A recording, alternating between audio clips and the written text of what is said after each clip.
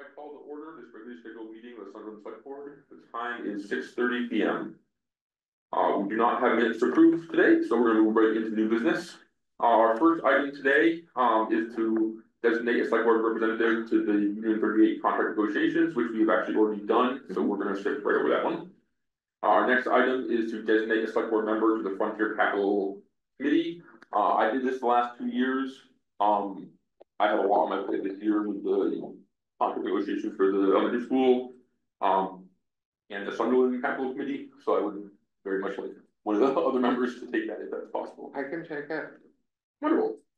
All right, well, in that case, I nominate Crystal for the Capital Planning Committee negotiations. I can second it myself. Yeah. I'll second it. All right, we have a motion made and seconded to appoint Crystal as the board member to the Frontier Capital Committee. All those in favor? Aye. Aye, 2-0. Okay, I'll let Darius know. Wonderful. All right, our next new business is the police memorandum of agreement for the community support options grant. We have a community support options, also known as CSO grant, that allows for a member. I apologize, I'm not getting video. Well, we're not getting video on the thing. I'm not sure why. It's set for video, but I'm not getting. I don't know. Okay. Oh well. As long as we have audio. Life will go on. We have a grant that we got last year, and we got another version of this year that allows for a police officer and a social worker to do ride-alongs for mental health issues in not just our town, but also Deerfield, Conway, and Whately, the 3 towns, 4 towns, sorry. And this is a basically an amendment to the contract with the police union, allowing for those duties to be performed within the confines of our contract with them. Yeah. We've already negotiated this out with the union, and they signed it, and this is the time. Yeah, very little change. We're specifying the private duty detail rate for the current year. This is only a 1-year memorandum of agreement, so it would be renewed for next fiscal year. Yep. Any questions for you, Crystal? No. All right. In that case, I would entertain a motion to accept and sign the memorandum of agreement for community support options grant. I motion we accept the memorandum of agreement for the community support with the police department. All right, seconded. We have a motion made and seconded. All those in favor? Aye. Aye, 2-0. Okay. Wonderful. Our last piece of new business will be to discuss the shared use path feasibility study with our kickoff meeting. Can I, right before we have Matt Chase and Jim Stutch.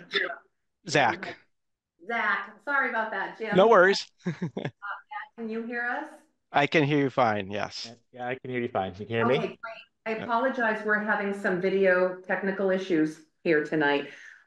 Before VHB starts, the Frontier Regional School Superintendent also asked for a select board rep, one select board rep from the 4 towns to participate in Frontier Regional negotiations. Does the board have anything you'd like to direct me to pass along to the other towns regarding a designated select board rep? So for the past 2 years, Sunderland has been the rep. Is that correct? 2 out of 3 years, Sunderland. 2 out of 3.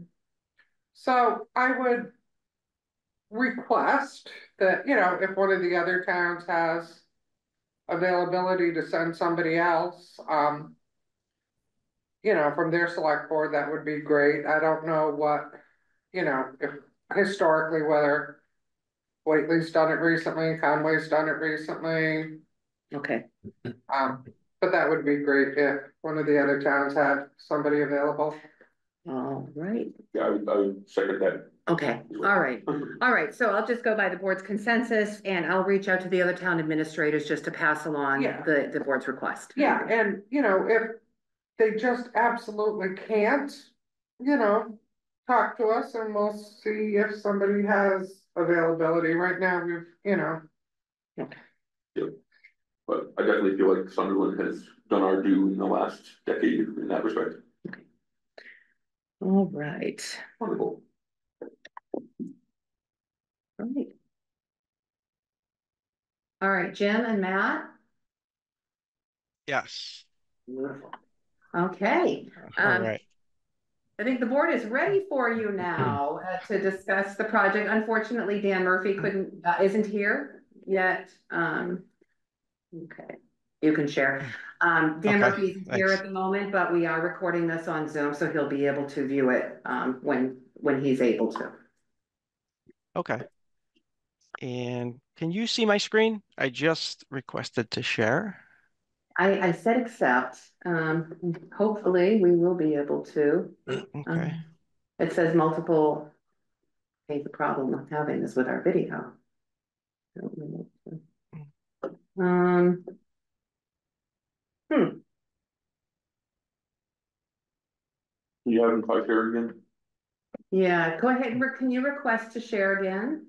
I sure can. Hopefully that it Let's works. see. Oh, we got it. We got Got it. it. Excellent. Yay. There we go. All right. Well, thank you for having us tonight. As you know, my name is Jim Zach. I'm a professional engineer with the firm VHB, and my supervisor, Matt Chase, is in this meeting as well. We're excited tonight. This is the kickoff for a great shared use path study that'll expand the regional bicycle pedestrian network that we're really excited to get started on. So with that, I will go through. Let's see. So tonight, there's a few things I'd like to cover. First, the tasks that we're going to be performing as part of this study, the products that you'll be seeing at the end, and the general time frame as far as when these projects will be ready. Okay. I'll go over the project area map, give a little background and overview of the project and some of the local history. I'll go over Route 116's existing conditions. That's the corridor that this shared use path is going to follow. We'll go over the design standards and the parameters that we'll be using to do this feasibility study. And one of the important ones that's going to be one of our first tasks is to decide, is it going to go on the east or west side of Route 116? Mhm.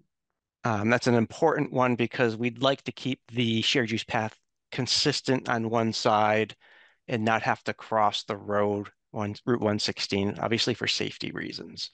Yeah. And then we'll have a little discussion at the end. So tasks, well, this is our kickoff meeting tonight.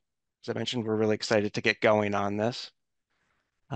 First thing we're going to do is put together plans for an alignment. So we need to sketch out the alignment on design plans. So we will have typical 24 by 36 plans at 40 scale where we'll have background information from aerial images and right of way that we'll use for sketching in the shared use path alignment. So once we have that, we're going to start looking at the preferred alignment this winter. And what that is, as I mentioned earlier, the first step we're going to need to do is decide which side of the roadway we'd like to have that on. But during the fall and winter, we're going to look at different features, utilities, destinations, and a variety of other things to help us navigate that corridor. During the winter, spring, we'll do some environmental due diligence, and that's essentially we'll be looking at, are there environmental resources adjacent to the Route 116 corridor that that we need to take into account, such as wetlands. So we'll see what is in the area and what's in close proximity to where we're proposing this shared use path. We'll also do some structural due diligence. There's areas along the corridor where we might need a retaining wall, a small pedestrian bridge, or a boardwalk. So we'll be looking at, what type of structural features might be necessary for this path.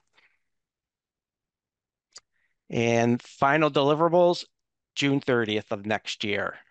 This is part of a Mass Trails grant that the community received, and everything needs to be completed by June 30th. So that's our deadline. And as part of the deliverables, you'll get plans with the preferred alignment that comes out of this study. We'll also prepare an order of magnitude construction cost estimate, so you'll have an idea of what type of dollars you're looking at to build this project, so it can be planned in the near future. And we will have a feasibility memorandum to go along with it, to discuss how we got to this preferred alignment and some of the things that drove us and made us make our decisions and go in with the alignment. And this is just a basic area plan of the corridor. The northerly or westerly limit is the Whately Park and Ride Lot, and it will continue along Route 116 for about 6.6 miles and intersect with Meadow Street in the town of Amherst. And that will eventually connect to a planned path from UMass headed north. So a little bit of the background. The town was awarded the Mass Trails grant at $195,090. And that's why we're here tonight. We're here to perform and get started on this feasibility study. We understand the town has a vision to revitalize that village center. And I believe Stantec is working on that. And this path will go through that area. So we want to make sure that improvements that are planned for the village center are going to marry up with what we're proposing with the shared use path. The intent of the path is to really provide safe and encourage safe alternative multimodal commuter and recreational travel options. So we're trying to make the corridor more attractive to bicycling, walking, and intermodal connections as well, because transit is serviced along there. So making better accommodations for people to access the transit routes. And let's see, and the connection is going to go through multiple communities, Whately, South Deerfield, and eventually connect up with UMass and Amherst, and then go to Hadley, where the Mass Central Rail Trail is.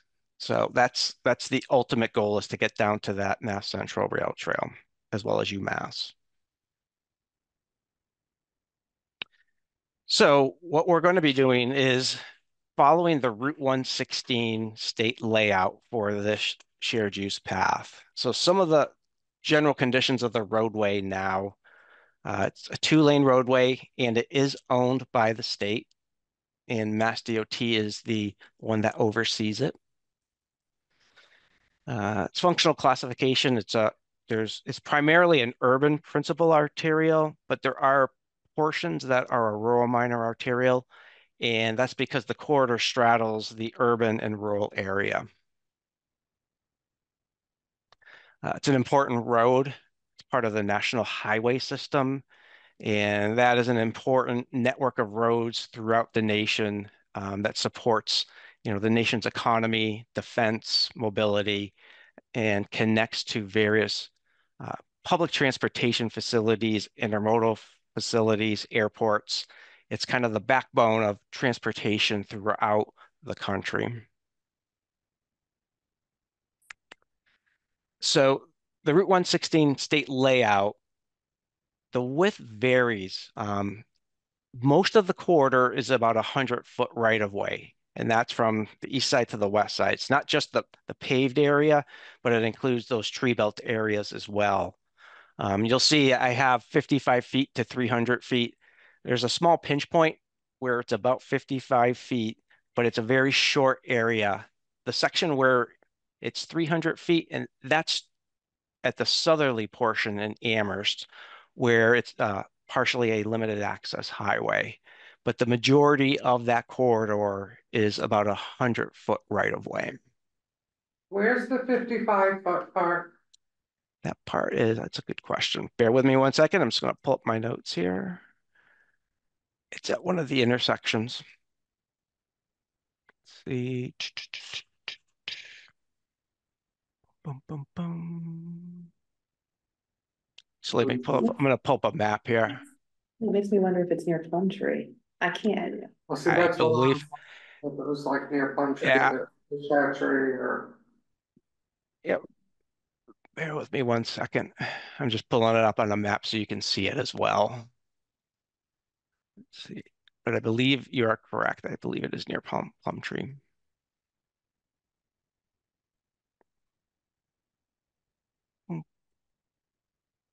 Let's see.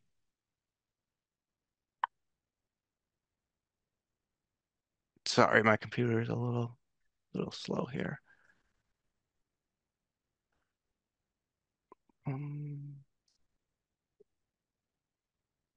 While you're looking that up, it's hard to Yeah. believe that any part of 116 is considered or classified as rural minor. It's a Yes. very busy road. Yes, it's a small portion in the middle area. The roadway straddles off into the rural area just for a very short section. Let's see. And I am just trying to find it. I apologize. It's taken me a minute here. I should have had that ready.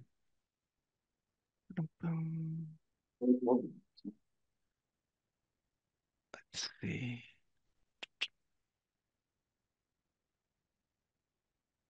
My computer is a little slow.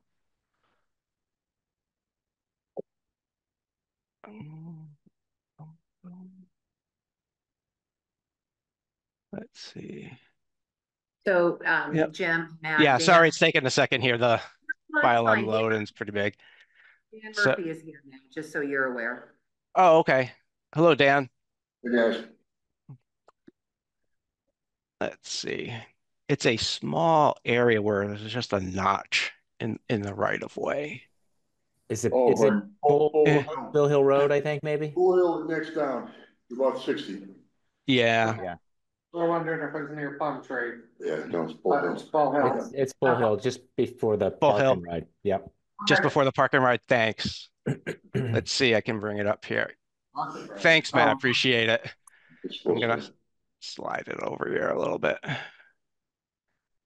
It's this area right here near Bull Hill. Oh, Jim, you still have the presentation, and I think you're sharing the slide. Am I sharing the slide? Oh, Yeah. okay. Yeah. Let's see.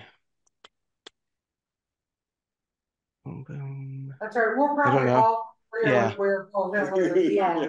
Yeah, I Yeah. can't. I'd have to cut the slideshow and go into but I have it up so when I finish the slides, I can bring it up and show you the exact little notch.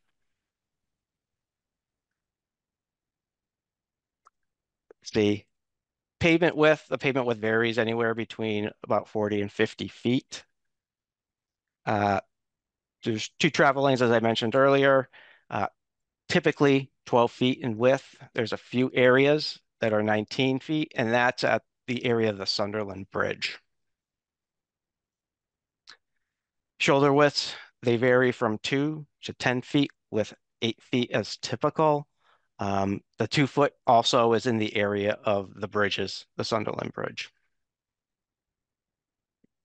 And posted speeds range from 30 to 50 miles per hour. And the area is serviced by the Pioneer Valley Transit Authority. So some of the design standards and parameters that we'll be looking at are the state and federal design requirements. So since it's a Mass DOT roadway, we're going to be following Mass DOT design standards as well as their directives. State has a separated bicycle facility design guide, so we'll be adhering to those design standards. And AASHTO has the Guide for Development of Bicycle Facilities, which is somewhat of the national Bible for the design standards for shared use path and related facilities. So the goal is to lay this shared use path out, as I mentioned earlier, within that state highway layout of Route 116. So for the shared use path, the minimum width we're looking at is 10 feet. That is the minimum that Mass DOT looks at and allows for their shared use paths within their right of way. We're looking for a 2-foot minimum buffer to obstructions. And that's if you're along the path, if there's a utility pole or similar structure, you need to have a buffer from that for the walkers and bicyclists. And also a 5-foot buffer to the paved area of Route 116. And as I mentioned earlier, we want to minimize any new crossings or have any new crossings on Route 116 for safety. So we're looking to tie into existing crossings, if at all possible, along the corridor. Okay, and this is a small little cross-section of what I just went over with some of the design standards. Typically for an NHS National Highway System roadway, you have 12-foot lanes, 8-foot shoulders, and that little section shows that right there, which is similar to what is along most of that corridor. You'll see a little 5-foot green buffer area, a little tree belt area, and then the 10-foot shared use path, and then a small 2-foot buffer to that utility pole on the right. So that's just to give you an idea of, in general, what we're going to be looking at or what the corridor will look at in the future. So in doing so, there's some things we want to consider while doing this study. And one is the right-of-way. We want to keep this path within the state right-of-way for Route 116 so we don't have any type of right-of-way takings. Utilities and drainage. Those are two big things we're going to be looking at. There's like overhead utility poles and wires that go and crisscross the corridor at various locations. So we're going to make sure we navigate those. And there's also drainage for the roadway that is in the tree belt area and in a variety of areas along the corridor. So we have to make sure we maintain that safe roadway drainage for stormwater and that we navigate utilities. Connectivity, we want to connect to as many features that are viable destinations and parking lots along the corridor. There's parking at the Mount Sugarloaf area. There's the pull-off area along Route 116. So we're going to look at what we can connect to along that corridor to make it more attractive to people to use for travel. So here's one is intersection crossings. We're going to look at driveway crossings, mid-block crossings, and those are the main things we're going to look at as far as when we're laying this out. How many intersections do we have to cross? How many driveways are we crossing, depending on the side we're on, and where those mid-block crosswalks are now. As I mentioned earlier, we're going to look at environmentally sensitive areas. Those are primarily wetlands that might be along the corridor that we want to make sure we don't impact. Parking and trailheads are a big part of this study as well. Anytime you build one of these facilities, parking is definitely a major factor. And we obviously want to have the path logical trailheads where people get on and off the path. Destinations, as I mentioned, places along the corridor that people will want to go to. So we want to make sure that we have connections to those and make it easy for people to get off the path and transition to the roadway if needed to get to them. Embankments. So along that corridor, there's a lot of areas that are flat, but there are some areas where along that roadway, there's some sloped areas. And those are the areas that we're going to look at if we need some type of retaining wall or if we have to do some extensive grading in order to fit the shared use path in. And the biggest thing, this is a 6.6 mile feasibility study. That's a large project. So we're looking at how this could possibly be segmented into multiple projects that could go for different types of state and federal funding. chances of this getting funded as one 6.6 mile project is,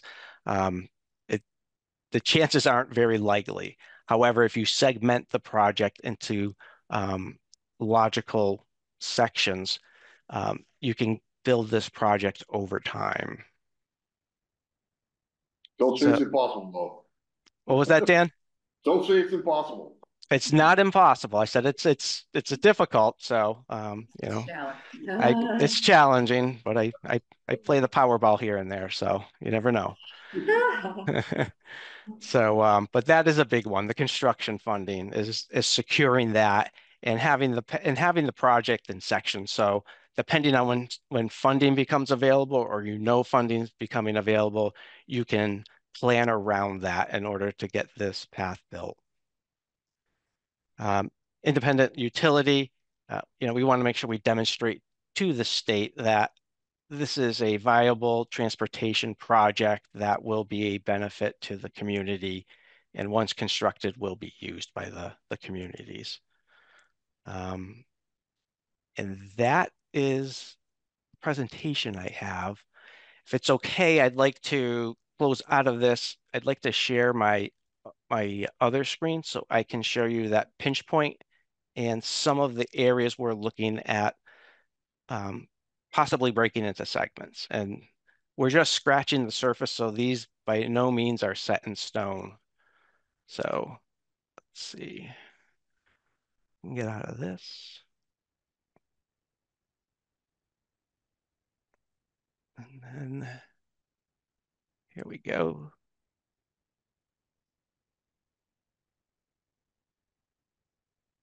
Let's see. Let me know when you can see the aerial imagery. Yeah. Yeah. Okay, great. Thank you.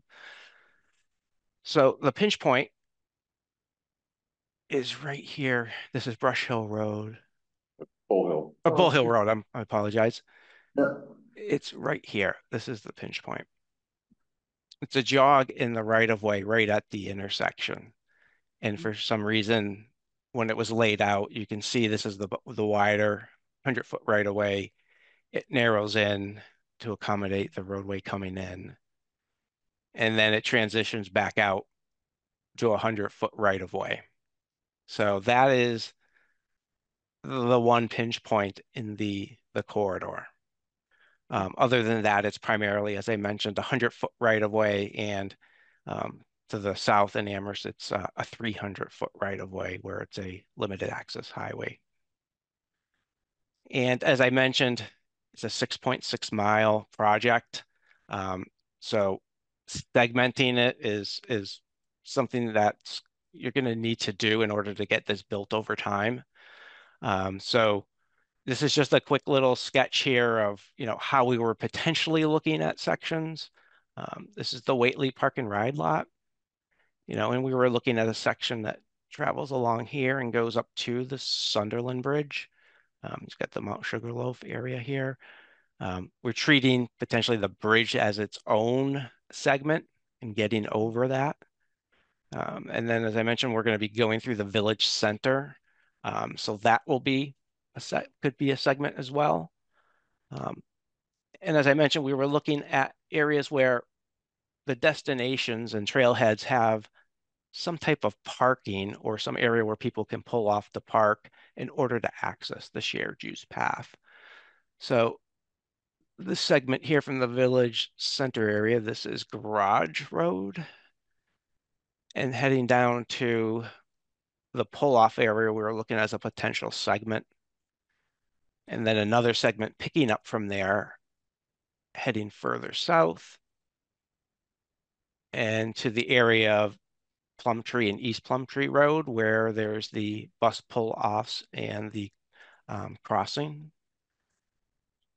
And then potentially another segment heading further south into Amherst, down to the intersection with Meadow Street, where the project ends to the south. That would be its own segment as well. And again, this is really conceptual. We're just kind of getting into the project. These are not set in stone, but we were looking at, how can we break this down into logical pieces that can be designed and built over time and function.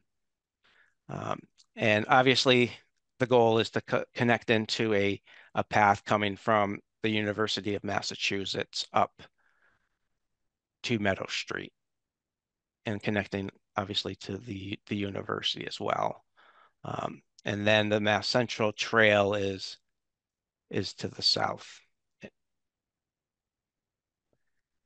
So that is the general overview of what we're going to be doing.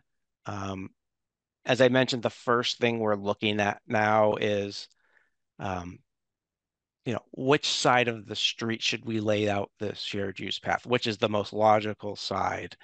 What we'd like to do is kind of solidify that early now, so that when we march forward, we're marching forward on the side we're going to be doing the entire study on. And tonight I'm here to, I want to hear some feedback from yourselves. If there's, anything particular you would like to see. Is there a particular side that you think is more advantageous? Right now, we just did a quick look through, and the east side is looking to be a little bit more favorable. Reason being is some of the areas are a little bit more level, so we're not working with slopes as much. The overhead utilities and the utility poles, there seems to be fewer of those on the east side. And, some of the vegetation on the west side seems closer to the roadway. Whereas on the east side, it's a little bit more clear. Which is the east side. So Yeah. the Meadow Street intersection in Amherst can be pretty hazardous in vehicles. So I think if, with safety in mind for pedestrians and bicyclists, it might make it might make more sense to not have to cross 116 there. Oh, But also, right? most of the points, the trailheads you're looking at are on that side. That's right. Also, so if we're So talking above about barbecue side is the east side. above the Yes. east side, Okay. Yes. So I mean, the parking place, the Sugarloaf Mountain, all that stuff on that side. The bridge already has the pedestrians on that side of the bridge. Yeah. There is one side that is like screaming better, Right. So because that side right near Plum Tree is pretty steep. That's true. Yeah. That's true. But there's side roads on both sides, so Right. one way or the other we're gonna cross some stuff. Right, and then again, obviously, I'm sure they know it, there's that little giant culvert bridgey thing across from down near where the water is, past Plum Tree, going towards the O's, Hubbard's old house. Yeah. Mm, There's a bridge, a couple bridges, I mean. Yeah. With some spots. Yep. But That are challenged. if we keep it on the Yes. east side, in theory, we could make it so that the pedestrians never have to cross 116. That's for me the big thing, like, I don't care if they cross Garage Road or Bull Hill or whatever, but if they have to cross 116, that's a real hazard. If we keep it all on the east side, Meadow Street, the entrance is gonna be on that side. Yeah. As I said, Sugarloaf Mountain is on that side, all of the other spots are on that side, so I would certainly lean towards. Right, because even there, that's a nice little, you don't even have to cross to go up to the water tower or Pine Cliff side. Yep. right. You've got, quite a bit off that side of it.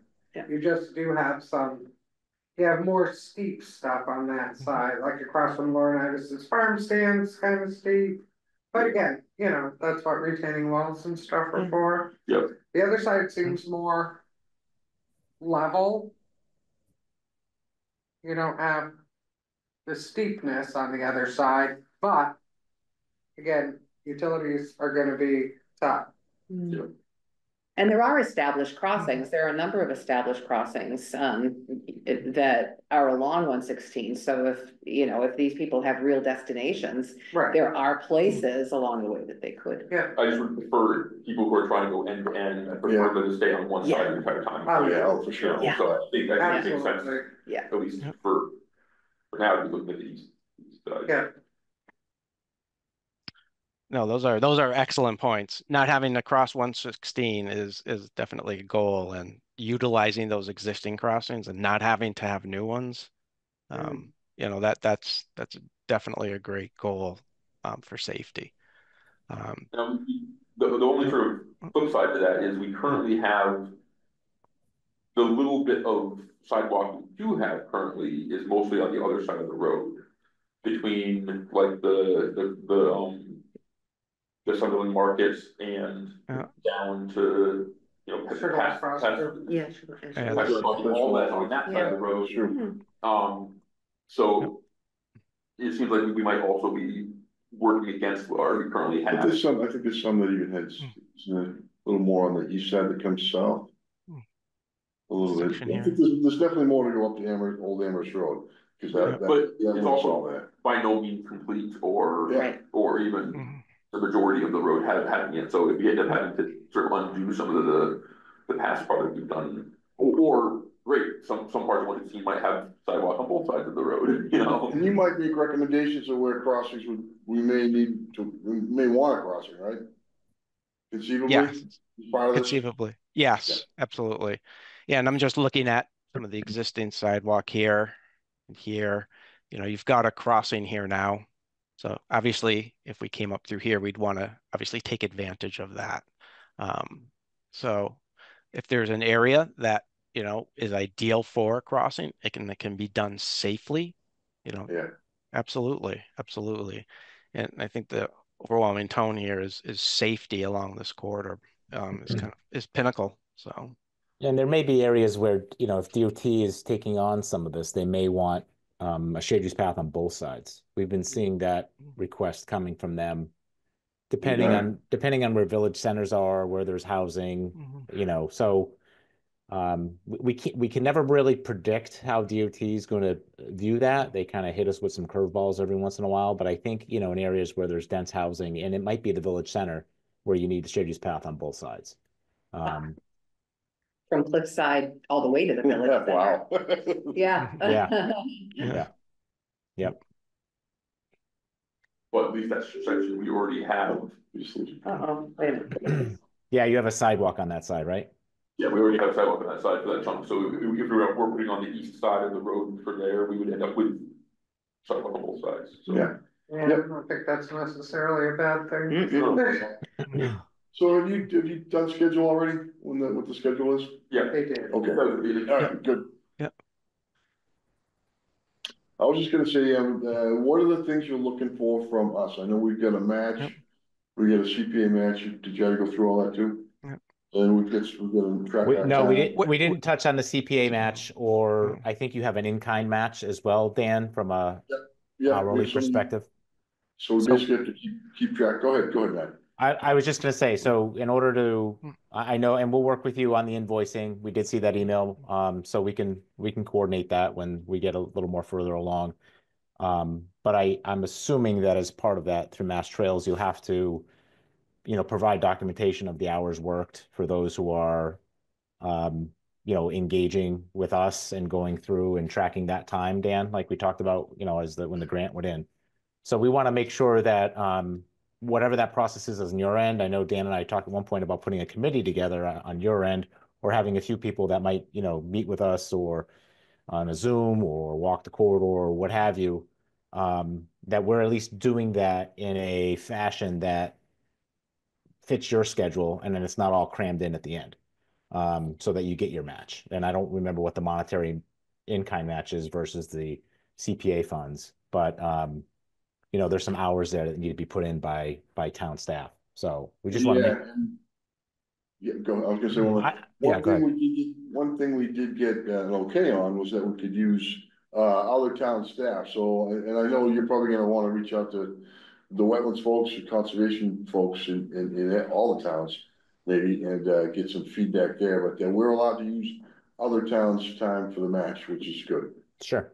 Yep.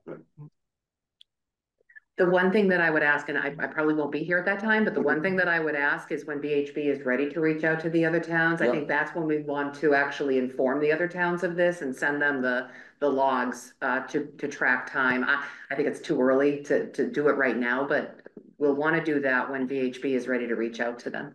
Definitely. And who else are you thinking you'd like input from? Well, we already reached out to DOT to try to get some record information, right, Jim? So, I mean, I think once we do a little more fact finding and hone in on the impacts, there might be certain aspects we need to talk about with either DPW or you know, Concom or anybody else, that sort of thing. Whether it's maintenance or, you know, locations of, you know, mailboxes, utility poles, what those kinds of things, those little things. So we have some sort of standard that we're assuming for the project as a whole. But we'll come up with that kind of list of folks that we think you might want to pull in. Emergency, you know, might want to have a meeting with some emergency staff. You know, when we get into some of the crossings and things like that, but just to get some overall support and buy-in. So then we'll more widely share that log sheet to Yes. everybody who's involved. Yes. I have reached out at one of the grant requirements was reaching out to Natural Heritage Endangered Species Program. So I've reached out to them. They asked for some information, and I think we're going to be having some sort of preliminary discussion about the project. I've made it clear to them that there is no construction in this project, so I'm hoping we can, you know, minimize communication with them because there's no construction. But does VHB want to be copied on any correspondence between the town and them? Yeah. Are you interested in that? Okay, then I'll forward you the email I sent today, and we'll keep you in the loop on further communications. Okay, that's great.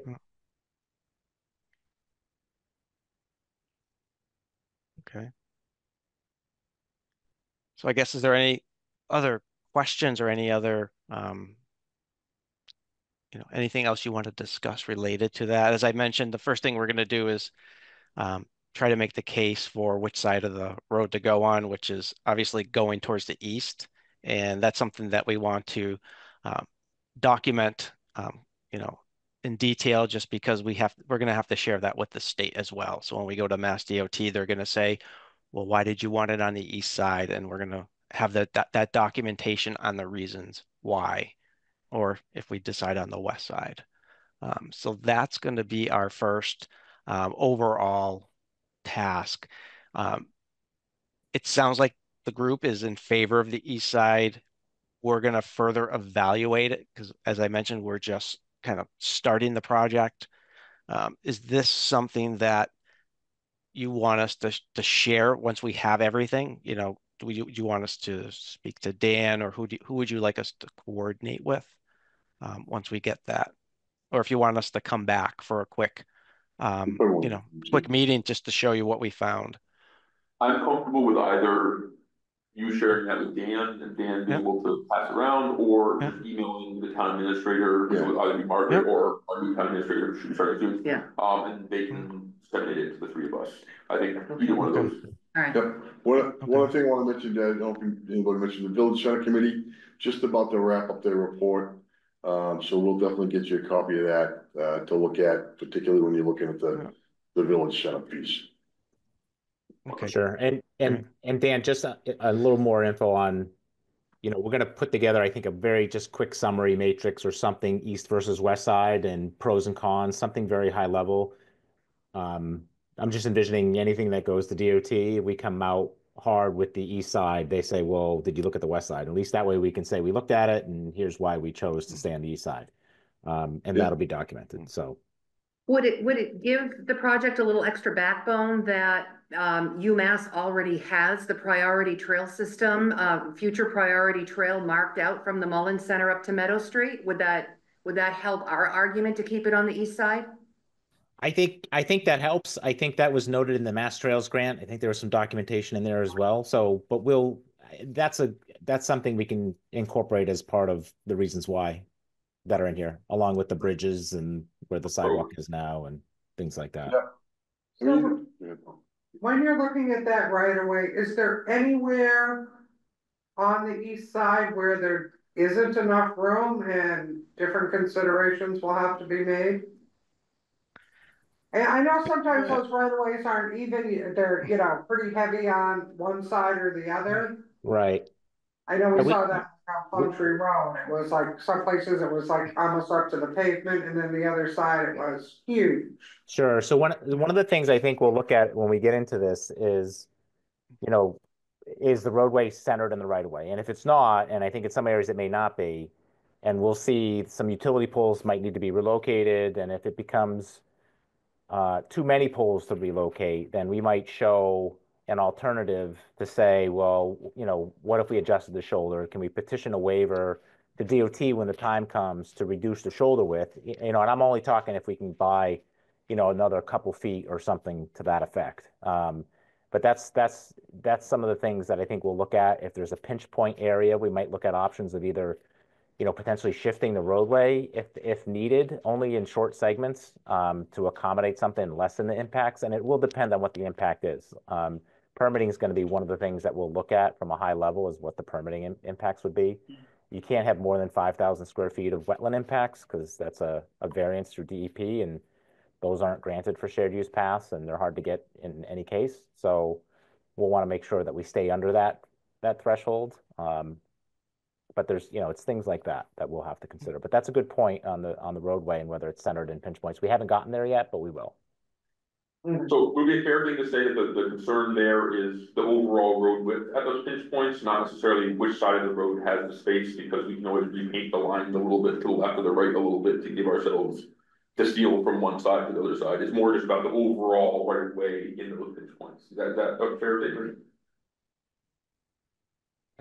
I think so. I was trying to follow you. There was a little echo on my end when you were speaking. Oh, yeah. Just saying that, like, the concern seems to be more that the pinch points is that the overall width of the road, not necessarily whether that road has that extra width on the right or the left, because we can always change where the road is. Correct. Within that right of way.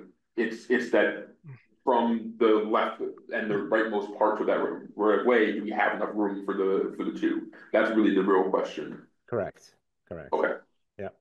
And I know Jim mentioned 8 feet for NHS roadways, and that is a requirement. So, you know, is there a way that we can petition DOT to narrow some of the shoulders to get away and do maybe some kind of traffic calming for 116 if there is a constraint somewhere? I know this corridor has a history of high speeds, and crossings are not, you know, haven't been always safe in a lot of areas. So maybe if there's a way to justify that there's a pinch point, like we're gonna, whatever, fill wetlands or move 20 utility poles or whatever it is. And I'm just hypothetically throwing out things like that.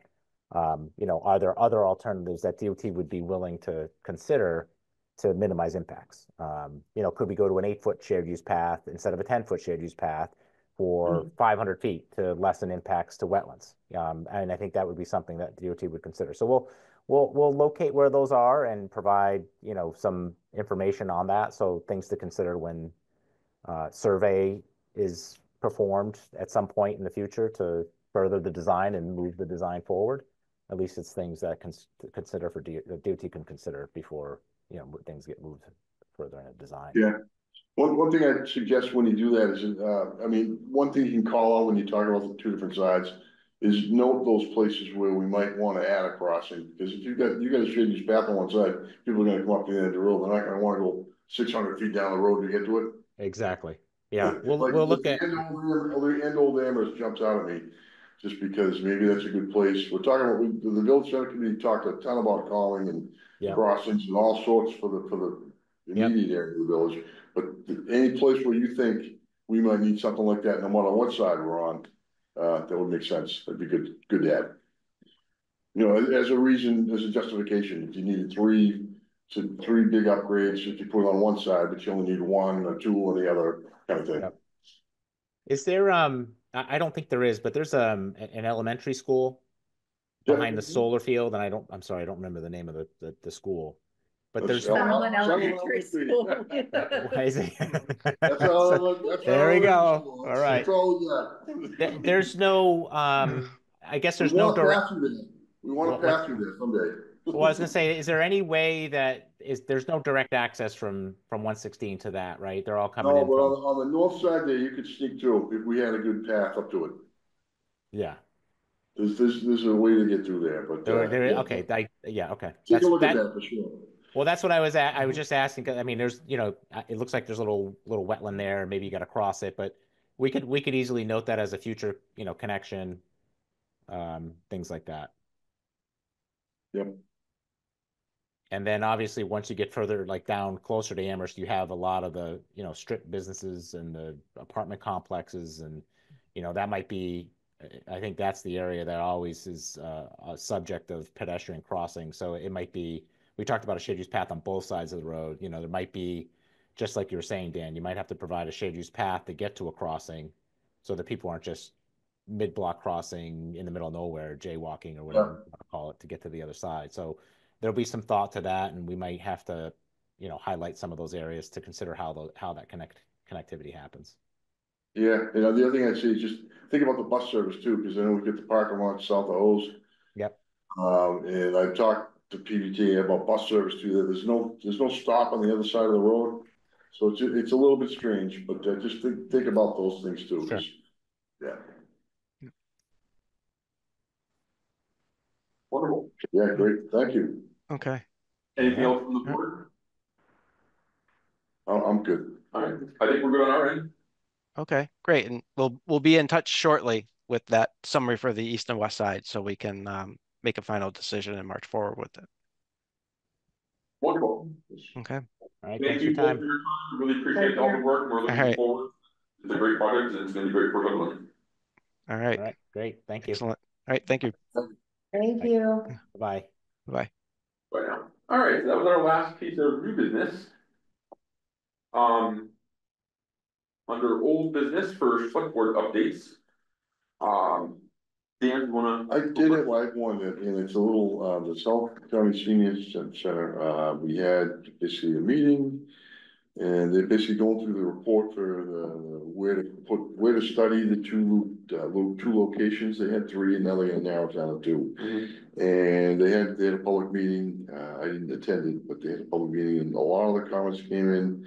And there was a general feeling that, sad as I hate to say it, but the Plumtree roadside is just a little bit out of the way. And it's down the end of the corridor, so we did kick around, maybe trying to raise some more money to look at all three. But hearing all the feedback that was given from the meetings and from basically everything I heard, I didn't have a big problem saying, well, it probably doesn't make sense. I mean, and the other two are Whately. The Whately side and the old church in Deerfield. Okay. Yeah, so those are the two they're gonna look forward to. They're gonna basically price those out a little bit more. And that makes sense. Those are a lot closer to the center of population mass than ours is. Yep. So obviously always would our concern with that. Yes. So as much as I hated to let it go, yeah, it made the most sense. So that's my only update. And we're still thinking about a consortium, which would kind of give instead of being like the select board reps, the board would have more power, and I guess it would be able to manage property and actually buy property, I guess, in some respects. So still kicking that around. I'm talking about if there's any desire to make a change, but I think there's still the same point will still be with the buildings you're looking at would be public, one of the towns or the three towns would pitch in to buy it, or one town would do it. So we're still trying to figure it all out, because it's a lot of money. It's a big project. So it's really is. But they're trying to put some numbers to sites and see where we go. Wonderful. Crystal. So I just want, Dan, just in case you have a huge desire to do this. Prior to you getting here, I got voted in as the rep for Capital for Frontier. Sure. If you just have this really heartfelt need to be on that committee. For Frontier's Capital. Yeah. Not for our town one, but for the Frontier. Yeah. When do they meet? No, like I said I would do it, but if you. No. If you're happy to do it, want to do it. I'm happy to let you. I am willing to step back if you do this. Are you winking at me? No, other than that, I don't have anything. Like I said. For myself, I did have an offer, so for everyone's knowledge, we did make an offer to Becky Torres, our new town administrator. That offer was conditionally accepted, which is very exciting for the town. I did have an opportunity to discuss her contract with her the end of last week.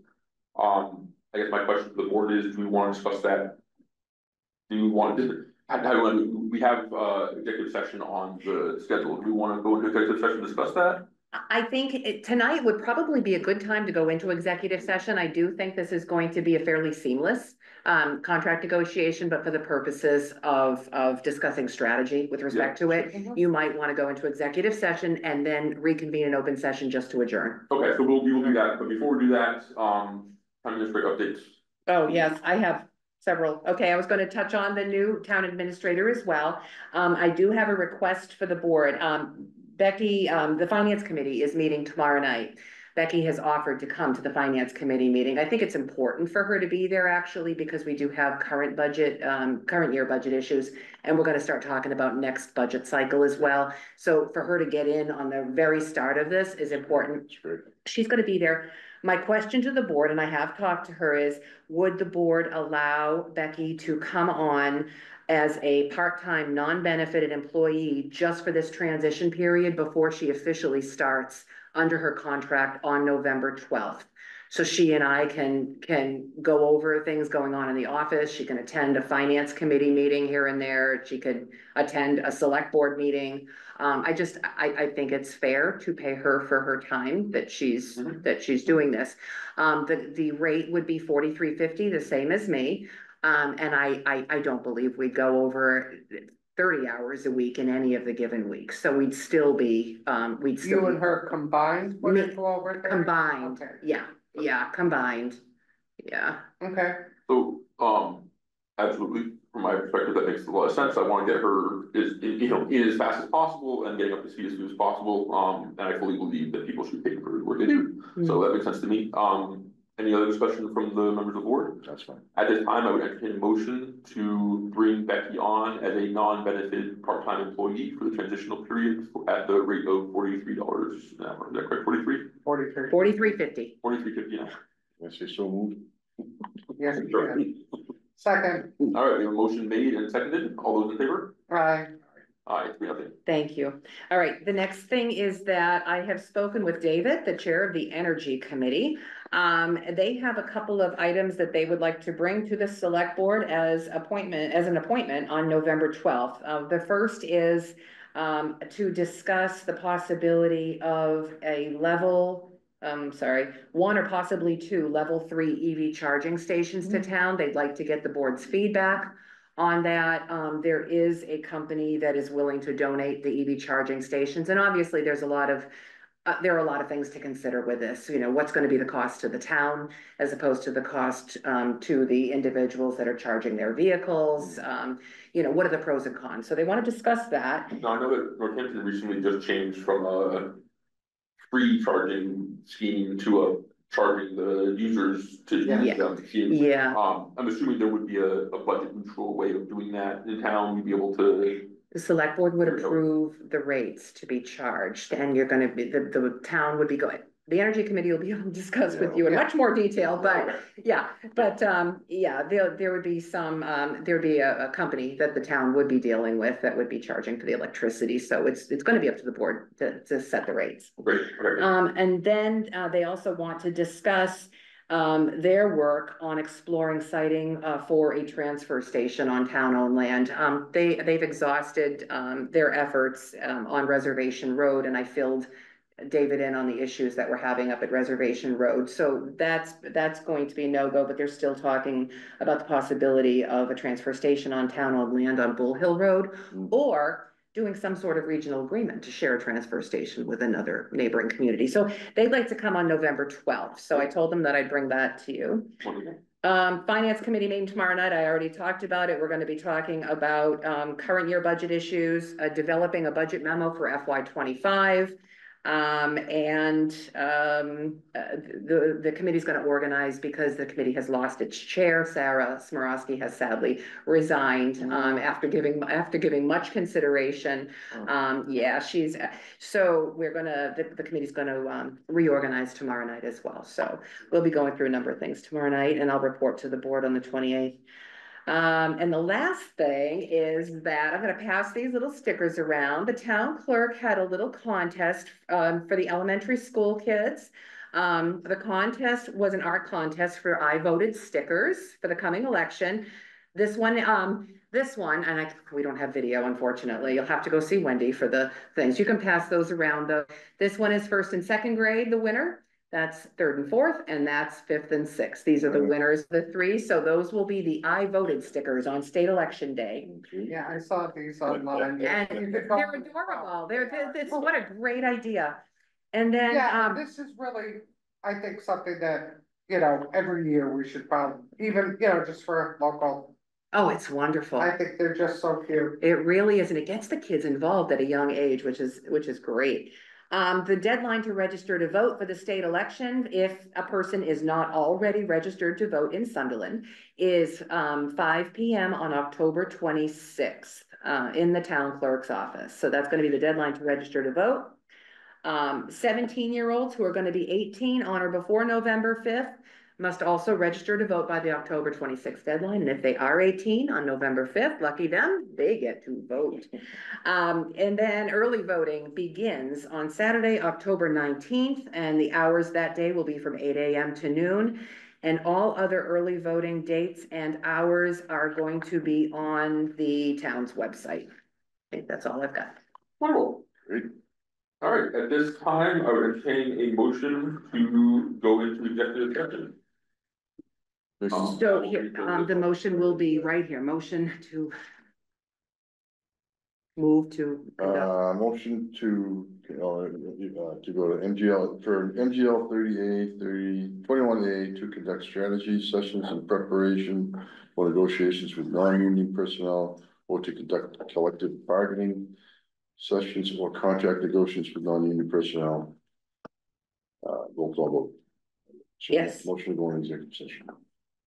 Hi, Crystal Drake, John Byer. Again, Murphy. Independent word. Have a good night, guys. Thank you. All right, take care. All right, that is 3-0, it is 7:33. And the we'll board will return. reconvene only to adjourn, or in open session only to adjourn. Exactly. Awesome. All right. Thank you. All right, let's hit that.